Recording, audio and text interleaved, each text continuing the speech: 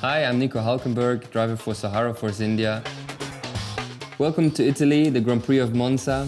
A very unique, special, very historic place. And with the Tifosi around, it's a really amazing atmosphere. I personally really love Parco di Monza and everything that comes with it. Obviously, to have a good pizza, it's mandatory before the weekend. And the Italian lifestyle, it's really something special that you feel there, that you can see, that you can touch when you walk in town or in Milano, which is not far away from the track. Monza, the track, obviously the real last high-speed track that we have, really low downforce cars.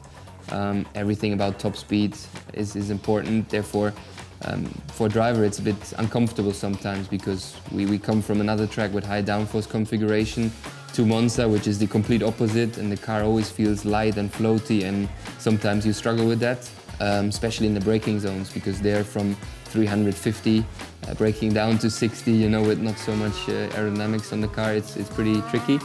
Yeah, great track, great corner combinations, obviously, legendary, and so much history in that place. And that's something that you feel as a driver being there, and yeah, something that I enjoy a lot.